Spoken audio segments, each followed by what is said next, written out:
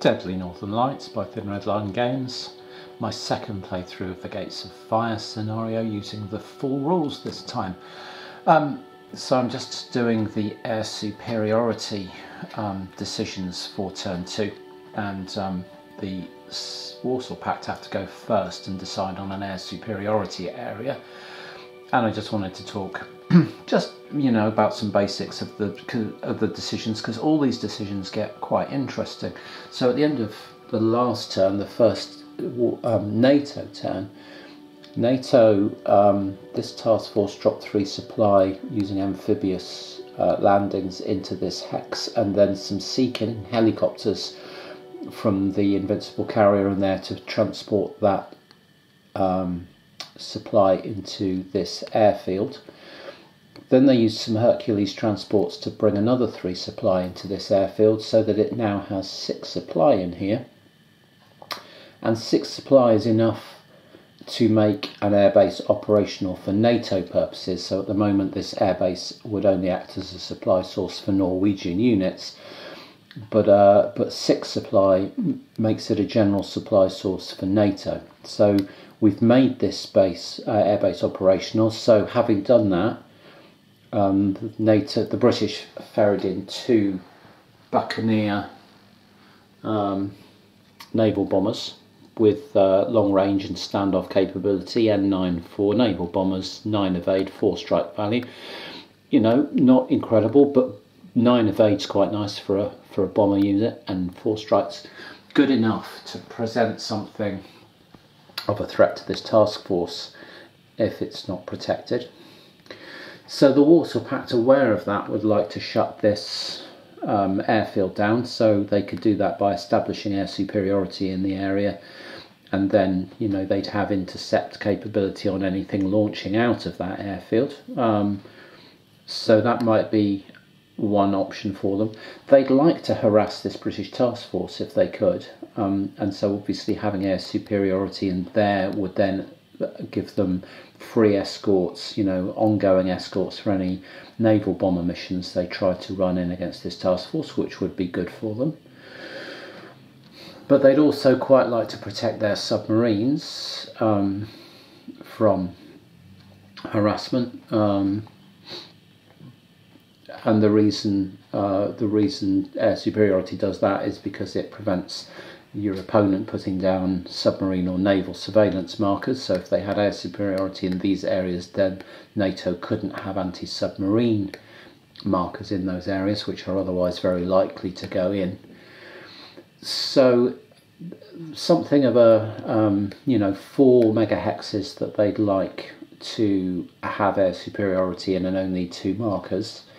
Obviously the NATO are not going to be foolish enough to give them a free marker by putting them in any of these areas, so the NATO air superiority marker will go in somewhere. They will be looking for somewhere that forces the Warsaw Pact to commit resources, but doesn't actually do them any good.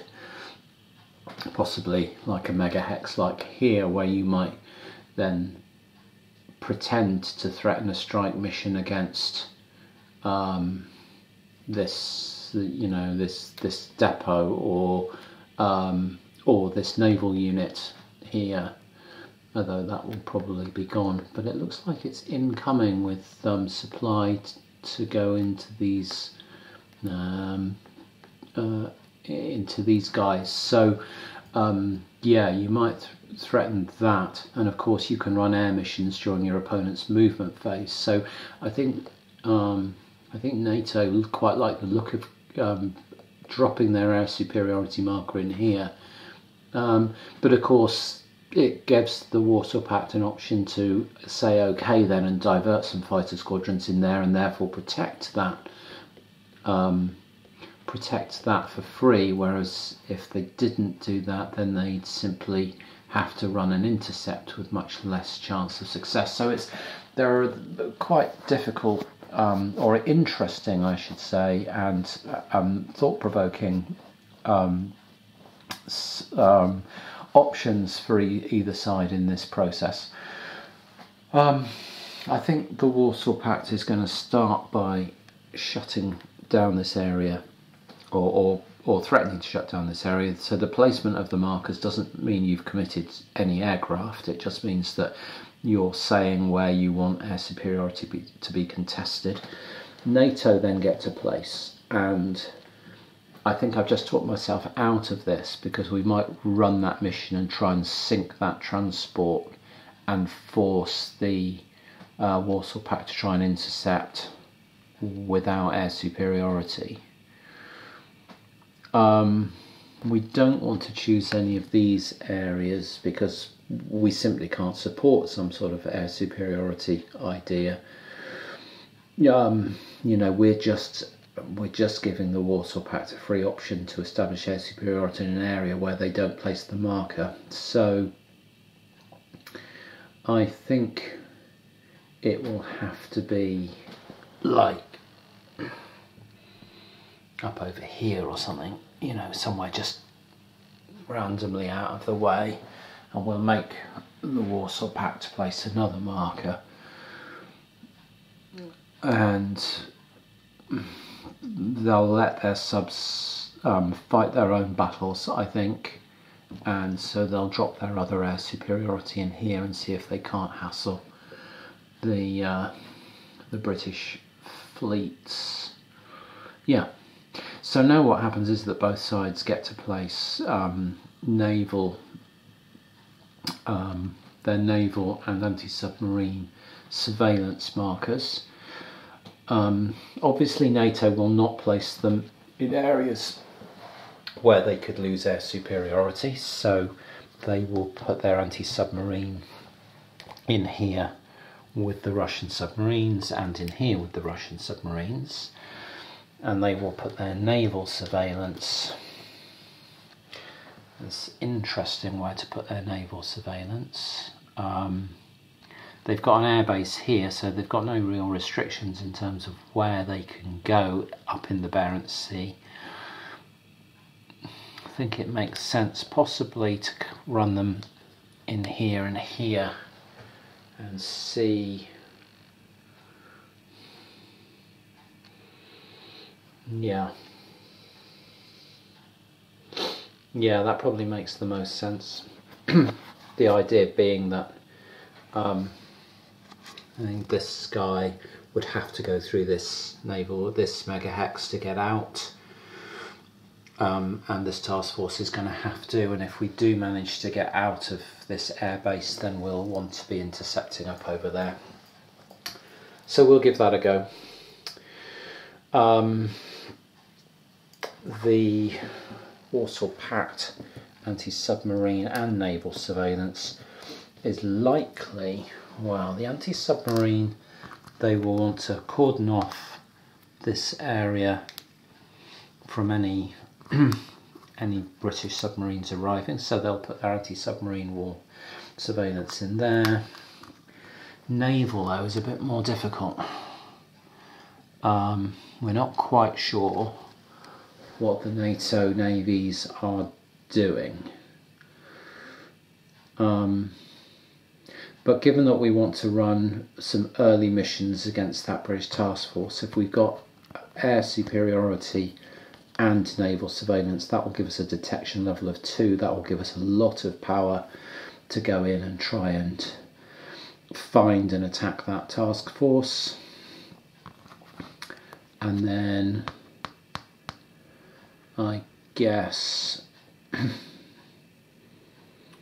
the other one,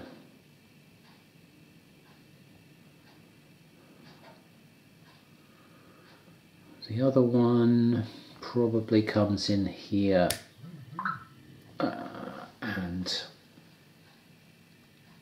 yeah, we'll try that.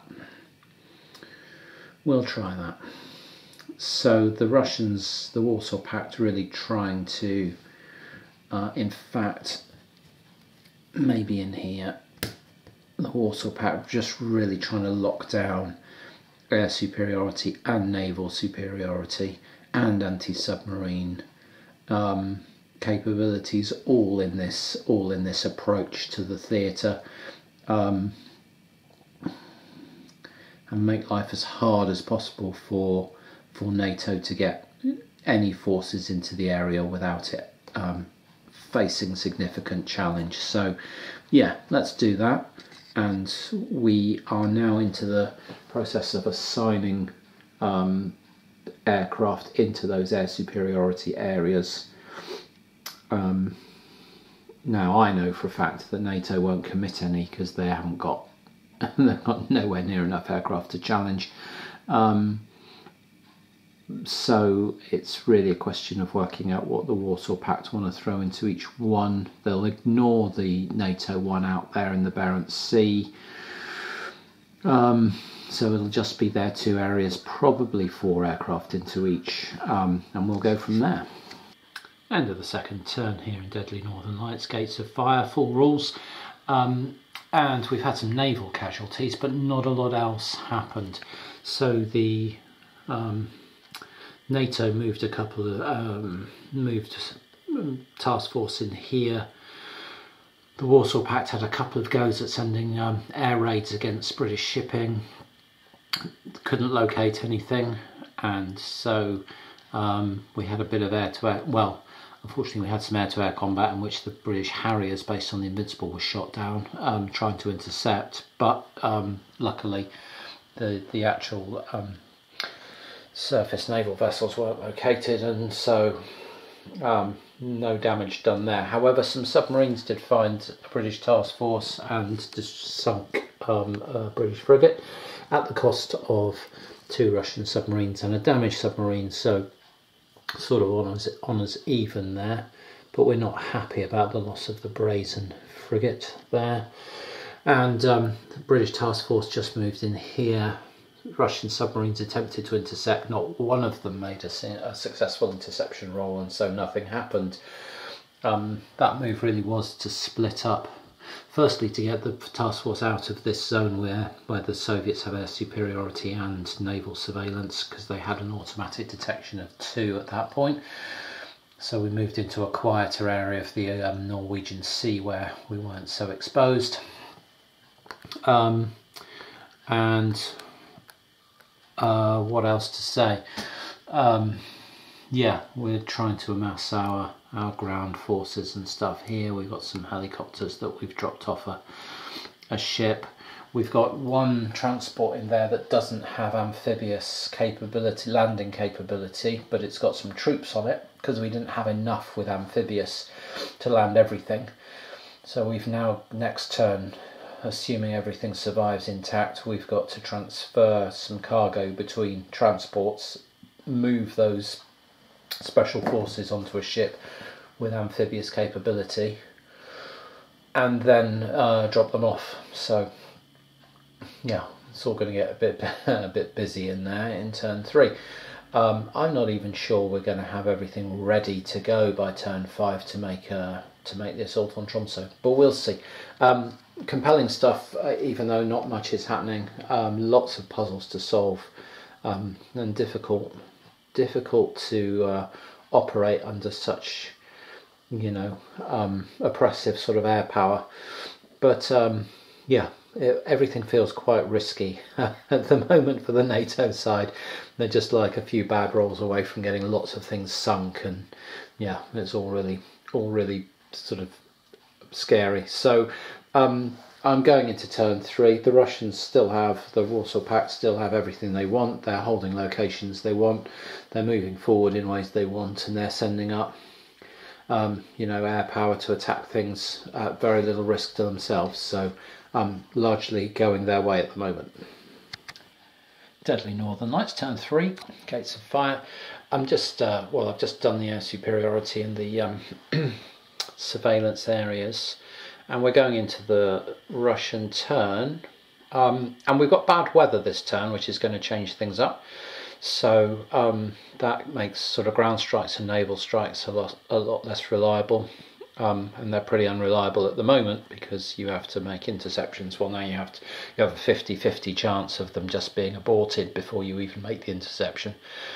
But it also means that this cargo transfer that we needed to do for NATO to get the forces onto something with amphibious landing capability can't happen. That can't happen in bad weather, so that's going to hold the NATO side up. and it increases the movement cost of naval units, surface naval units moving, and other things. So I went to move this damaged submarine. I thought I'd withdraw that. That was a safe first move, I thought. Well, the NATO announced an interception with this ASW surveillance marker and rolled a 17. So that puts a detection level of 1 on the submarine, and we roll an attack on it with a strength of 6. So I've not seen this before, thought I'd put it on camera, because these ASW surveillance markers haven't made this interception rolls. So quick attack on that submarine.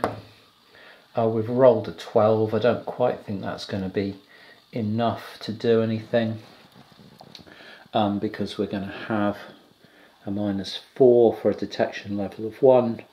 No modifier for the toughness, but that makes it an 8. An 8 on a 6. Ooh, just missed. Just missed. Nearly sank it, but not quite. So yeah, nearly a sunk submarine, but it is going to get out of there unscathed. So Deadly Northern Lights, Gates of Fire, and it's turn 4, and turn 3 was bad weather, and that had significant implications. 2 sorties of Warsaw Pact bombing attempts against NATO task forces were just aborted without even making search rolls. The Warsaw Pact struggled to make any progress over here. These ground troops managed 2 whole hexes of movement, but that was it. And the rail head could barely move at all because of the bad weather. And in the seas, the Warsaw Pact decided to remain on patrol here and not get their subs lured away into surrounding areas to keep naval control of this, or keep naval watch on this area in case of NATO sort of attempts to move through it. There was some exchange of fire between a UK submarine and a Soviet submarine that resulted in damage to both vessels. And that was about all she wrote.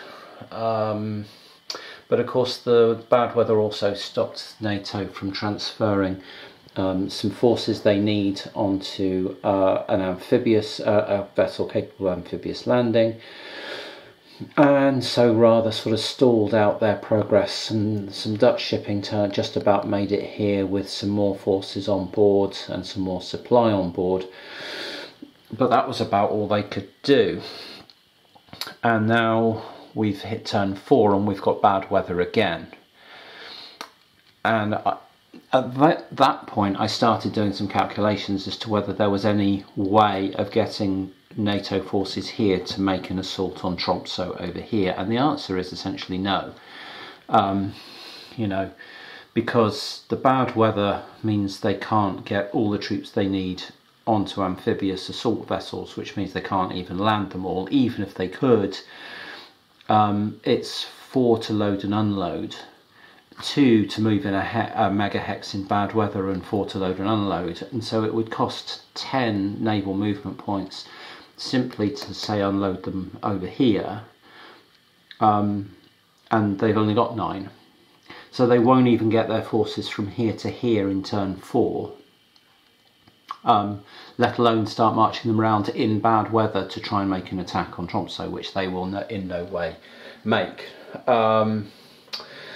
So I think that with that realisation that there's no way of getting NATO ground troops into Tromsø now, I think that's it. I don't think there's any major point in playing turns 4 or 5.